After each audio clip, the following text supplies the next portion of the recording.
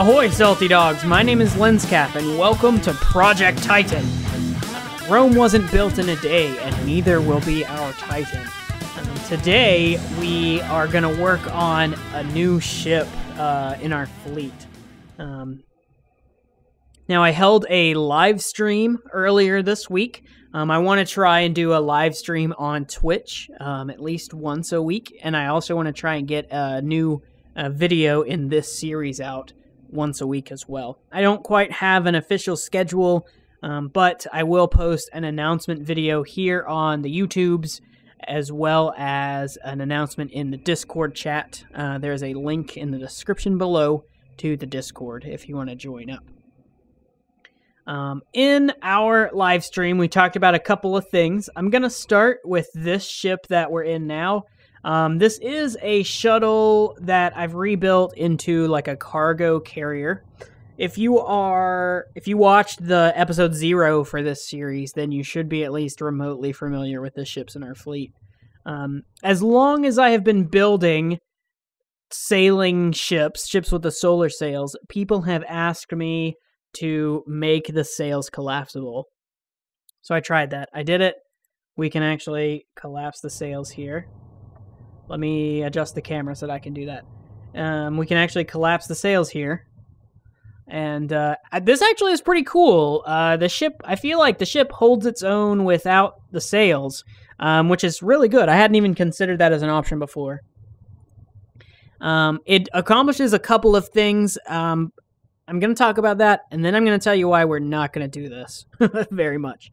So it accomplishes a few things. First, it lets us look at our ships without the sails, which is interesting, but the ships are built to have the sails, so you probably won't see them without the sails very often. From a utility standpoint, it is nice that we can fit these ships in hangars a little bit more easily.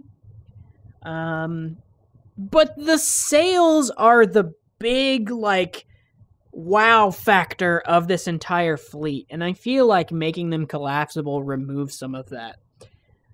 And that's why we're probably not going to do the collapsible sails. But I did want to do it just to try it, and it's a cool idea. I think it might be able to be utilized elsewhere, just not here. Another thing I don't really like about the collapsible sails is that the glow from the force fields, I used yellow force fields, the glow is actually orange and not yellow, so the sails are the wrong color. So that's a little bit weird. It works out though, and I will probably continue to patch like battle damage with the force fields in the sails. I thought that was pretty cool, and we did that in our Star Squadron series last season. Okay, so in our live stream this week, we worked on this ship in front of us. Let's hop into it, and we'll go into build mode and take a look at the ship. So basically what we did was we spawned in one of the shuttles, cut off the rear of it, and kind of fitted this gun on the side. This gun is like a Gatling gun kind of thing. So this was proof of concept, and this is probably what we're going to do with our... Isn't that cool? It spins! It's so cool! Anyway, this is probably what we're going to do with our live streams, at least at first, is kind of flesh out our ideas in the live stream and then put them into use in a video like we're doing today. So that brings us to today's video. We're going to build our fighter today. This was proof of concept. Again, there are several things I liked about this. There's several things I didn't, and we'll talk about all those things as we build the next version of the fighter. You know, for me, the hardest part of starting a new ship is like the first couple of blocks. So like actually starting the ship is the hardest part. So I'm thinking what we might do with our proof of concept, our POC that we did. We spawned in a shuttle and basically deconstructed that to get our base.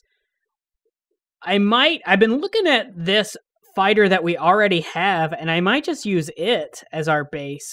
Several of the components we already were going to use anyway. These rails, for example, this is the same kind of design as we used on our proof of concept. So I think what we might just do is spawn one of these in and delete the gun, and then build the different gun, the Gatling gun style that we have over there. We'll mirror it so it's on both sides. One change that I'm gonna have to make, obviously, if we have guns on both sides, we can't have the side open door like this. I wanted to do a bottom door, but we might do a top door instead. That would be even a little bit easier for us to do. Probably we'll do a rail door. I'm thinking we'll do a rail door just because we should have enough space to do that. So that would be way easier. I have on the proof of concept. We'll jump back over to it. I have a door that we built here, and it's pretty basic. It's a door on the bottom, but there's a ladder that extends out so you can like climb up from underneath. And I've got it set up with logic so that the ladder retracts, you know, and then the door closes on its own, and vice versa. The door opens and the ladder goes out. This is a cool concept, but really, this was the very first thing we did in the stream. There is an archive on Twitch if you want to go watch it. But then I decided it would be cool to have these sails out like this, and the ladder's not long enough. There's not enough clearance inside the ship itself for that to be a viable option. So we'll have to go with something else, and I'm thinking maybe a door from the top would make more sense. So what I'm going to do, I'm going to spawn in another one of these, another Prowler class, and chop it up, edit it a little bit, and I'll come back and do kind of progressive updates. So I've got our Prowler spawned in. I removed the turrets on the top, and we'll edit that in a second when we do the door. But I was looking at this, and I think we can use a lot more of this ship, actually, than I'd planned before. This whole gun bit, we can actually just take this off and put it on the other side and use the whole thing. Obviously, we'll have to change the sails because I like this idea for the sails. That's going to differentiate the two ships pretty well. But basically, from here over, we can just cut it and paste it over here. Oh, but you know what? There's not really a way to, like, paste a mirror of something. Not that I know of, anyway. We would almost have to rebuild it block by block with mirror on or something like that to get that to work. Which, I mean, I guess we could do it that way. That could work, too. But no matter how we do it, I feel like if we can get at least, you know, like, maybe from here back on this side as well, then that would give us enough, like, gun to put the barrels in for the Gatling part, and that would differentiate the two ships well enough. I'm going to work on trying to copy this over to the other side. We're going to start with that and see if that's a direction that we can possibly take this build. So this is actually going to be easier than trying to rebuild the whole thing. If this works the way I think it will, then all I should have to do is copy this and then delete it. And it looks like we're going to have to make our copy area slightly larger. So let's undo our delete. We need to make it one block taller. All right, so let's try again. Let's copy our area and then delete this. Okay, now we've got symmetry on, so now we just need to paste. And we should have our gun. Yeah, there it is. All right, so now that we know where the gun is, I actually should have placed a pink block where we want to paste it first. All right, so this should do it then. If I paste on top of this pink block right here. Fingers crossed, fellas. That should give us exactly what we want to happen. All right, so now let's turn off paste mode so StarMade quits freaking out. I did end up cutting a slice out of these, but that's an easy fix. And this gun looks complete, so it lined up pretty much perfectly. I think that's done it. I think that's exactly what we needed, and that gets us the shape we want. That was so easy. All right, so the next step of this process then, we're going to have to trim up this one, cut the sails off, cut the barrel off, and then I think we'll go ahead and put in the mechanism for the gun barrels. All right, all cleaned up, sail removed. I actually also pulled out all of the non-essential systems from inside the ship, both in the guns and in the main body. When I say non-essential, I mean non-essential to the look of the ship. So things you can see from the outside I left, because those are more like they give us systems, which is nice, but they're more like more of a stylistic choice than actually designed to give us systems. So I cleaned it up a little bit. Now we're ready to add the gun barrels. This is where it gets interesting. We got to do some docking and stuff.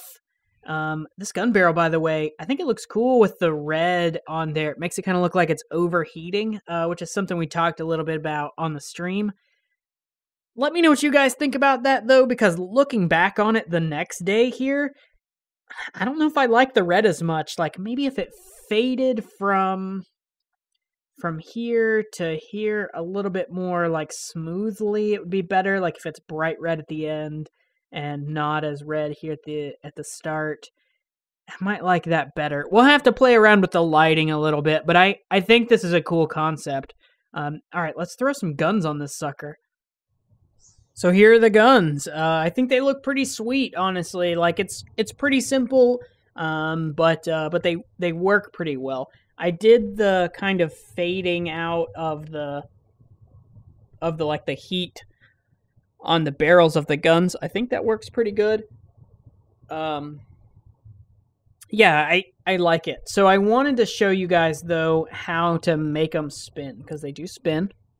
If you notice, the starboard gun spins faster than the port gun, the starboard gun obviously being the one closer to us. And I wanted to show you how to do that, because you will, if you try and do this yourself, you are going to run into a snag, so I wanted to help with that. If we go into build mode, then we're right here inside here. I'll back up and show you. So we're right here inside the mechanism for this gun, and it's really, really simple. Let's go ahead and set it up on the other side, and I'll show you how to do it. So all we need are like 2 different kinds of blocks to do this. To do it, you need a rail speed controller and an activation module. Make sure you turn the activation module on. So you link the rail speed controller to the activation module. That gives it like the fastest speed possible. You can, if you don't know how rail speed controllers work, you can link them to several activation modules, and then they work off of a percentage of the activated modules, right? So if you have like, this is quarter speed, this is half speed, this is 3/4 speed, and this is like maximum speed. So if you only have one module, that's 100%. So it's as fast as it'll go. So you can take this module and link it to the rail controller, and it'll make it spin quickly. And each time you hit the button, it spins around as quickly as it can, a quarter turn. Now, right now, the way it's set up, it won't stay spinning because the rail spins faster than the button can reactivate it. So we need to manipulate that a little bit. And the way to do that is if you take the rail and link that to several activation modules, and turn those on, each of these is going to add another like stage to the way that it turns. This will allow the button to activate quickly enough. If we remove a couple, we can kind of optimize this. Yeah, so we need at least 3, and I generally use 4. I just feel like it's more stable. But now if we fly out here, we'll notice they're both spinning in the same kind of speeds. I've got them set up so they spin like counter each other, just because I think that looks cooler. Take a look. Let's look at it for a second. I think it's a pretty sweet mechanism, personally, and definitely a great addition to our ship. All right, so the next thing we need are sails. So let's go ahead and put the sails on. And we have sails through the power of video magic. I've immediately put sails on this, though I promise there was no effort. I didn't make any mistakes at all. And yeah, so those are all lies. But we have sails here, and I like them okay. I try to do something different with the sails on this ship and put them at a different like orientation. So instead of being like tall and skinny, they're like long and skinny. I think it works actually for this ship. I really like the profile from the side is pretty cool. You still got the skull and the sail, so that works out. From the front, the sails look pretty good. I like the weird angle like that. My favorite view of the ship right now is the top view. So I really dig that. I've been talking to some people on the Discord. I showed them a picture of the ship so far, and everybody seems to be in general consensus that it's cool, but it's missing something. Something needs to happen, and people are saying a couple different things. That the sails seem like off balance, so to speak. So maybe we need. Some people are suggesting one big vertical sail on the top and the middle, similar to basically any of these other ships, which could work. In the live stream we did on our like proof of concept, we kind of had the same thing going on, and we added this smaller sail to the top, also at a 45. That might be what it needs as well. That feels a little bit more Star Wars-y, which is fine. I got no problems with that. So that might be what it needs as well.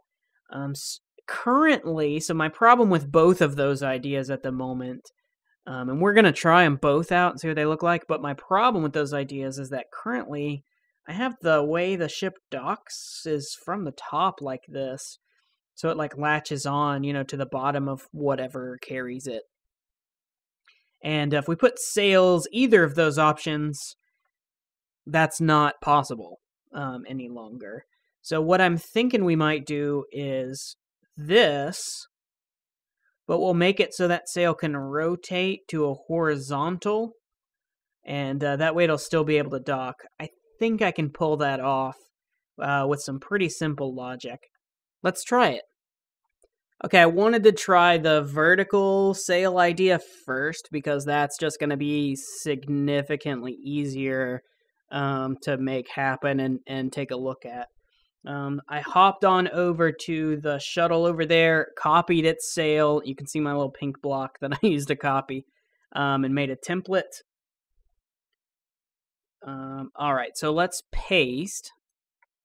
I called this sail 1. And let's paste it in and just see how it looks. I mean, it's not going to paste perfectly, but we can kind of use this to get an idea. And if we like it, we'll refine the paste job a little bit better. But we can use this to kind of get an idea of balance. I don't think that's right. I can tell you already I don't like it. Yeah, that's definitely not the way we want to go with that. Like, it was a cool idea, but I don't think it fits. Let's try the sails at an angle, and then if we like that, maybe we can logic it up so that they fold flat. I think that would actually be a pretty cool mechanism. I really like to have logic on my ships, so that could be pretty neat. Cool, so this is a few like revisions of this later, so don't think this was the first thing I tried, but I really dig these sails now, and they're kind of messy, they're not refined, but they're in place, and so is the mechanism for them. So if we zoom out, I think I've got it on 3 right now, and then we hit the button. Yeah, they fold down flat, and they fold up, easy peasy. There's a click detection, so you can hear if I'm clicking quickly, so you can't break it. You can hear me clicking. Yeah, so you can't break it by clicking too fast, which is very useful. I've also got it wired in such a way... Oh, we're flying the ship. That's not what I wanted to do. I've also got it wired in such a way that when you either dock or undock with this docker at the top, it changes the states of the sails. So it should be automatic. You should never have to manually adjust the sails. But the option is there if you need to, if they get out of sync or for some reason they don't change properly. We can quickly take a look at the logic here, although it's kind of a mess and not very eloquent. But basically there's this line and an activation module here. These are the state change functions. So this is actually pretty simple. This is a docker into an activation module. The activation module goes into a not and a button, and the not also goes into a button, and then both of these buttons go into an OR. That way the OR outputs a pulse on a state change. So if that was over your head, maybe I'll do a tutorial on it, but tutorials aren't really my thing, so I'll let somebody else make that video and explain this mechanism a little better.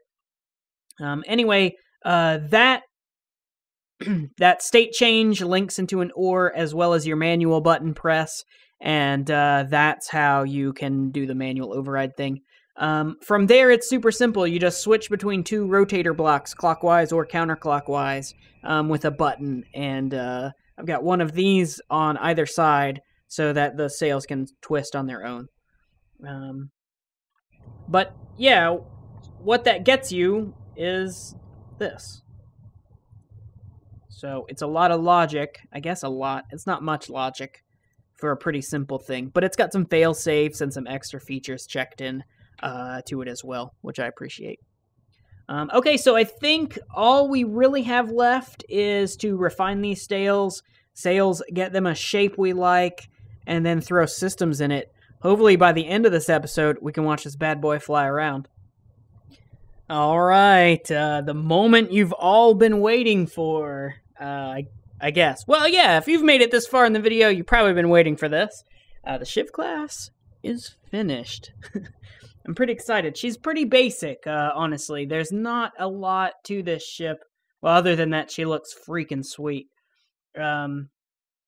So we've got Gatling guns. We've got some shields. We've got some sails. She looks cool. She's pretty fast. What else can we say? I'm not sure what else to say. I haven't done a combat test yet. I think we'll save that for probably our next live stream that we do. So if you are interested in seeing the Shiv class in action, twitch.tv/Lenscap. I'll make sure I put an announcement video on the YouTube channel when I go live for that. So let's take a look at some stats. If we do, if we look on the left, we can see a mass of 847.9, so call it 850. With rails 909, so call it 900. 46 meters long, 41 meters wide. She has no extra battery, but regens power twice as quickly as she can use it. Thrust to mass is 1.8. This is the most maneuverable ship I think I've ever made. 42,000 shields, regenning at about 3,000 a second. It roughly takes about 12-15 seconds to fill her shields back up, so maybe could tweak that a little bit, but the idea is she's quick, so she doesn't need as much shields. That's the idea anyway. As far as execution, I don't know how that's really going to work. Yeah, I don't know what else to say, really. The Gatling gun is pretty sweet. You can see it actually fires out of the ship, but it works. It's shooting as if it's shooting out of the out of the guns. She can fly and fire all at the same time. Oh, the entrance, I didn't show you guys how to get in and out yet. I just did a really simple rail door on the bottom, so I don't have a button for this, like an inner ship remote for this. But if you fly in, oh, I need to label these as well. But if you fly in, this is the ramp. It basically just lowers a ramp from the bottom. I think that works out okay. It's not quite big enough to be really functional anywhere because the sails are so large and in the way. But that's cool. That's basically the way you get in and out of this ship. Mostly this is going to be a drone fighter, to be honest. It's not a huge, You're not going to fly around and this ship is your main ship. Maybe you are. Maybe you really like it. But the idea is that it's a drone fighter. So we can spin up the guns. We can stop the guns. We can lower and raise the sails. And I didn't test the docking mechanism, but in theory, when you dock or undock the ship, it also toggles the flapping sails like that. Oh, here's the thing I need your input on. You see how the grates make this square if we're far away from them? I know that that is a graphical thing supposed to make the game run smoother, but I don't have any problems with that. If you know how to increase the distance on that, I want to know. I want to be able to increase that. So let me know. Is it a config file thing? Is it a thing in my settings? I haven't found anything, but if you know, let me know in the comments. Thank you guys so much for tuning in. I really appreciate all the love and support that I've gotten on this series so far. This is episode 1, so if you're interested in more Lenscap, subscribe to the channel. There's a Discord you can join as well, and again, I'll be trying to stream on Twitch pretty frequently also. So until next time, guys, stay tuned.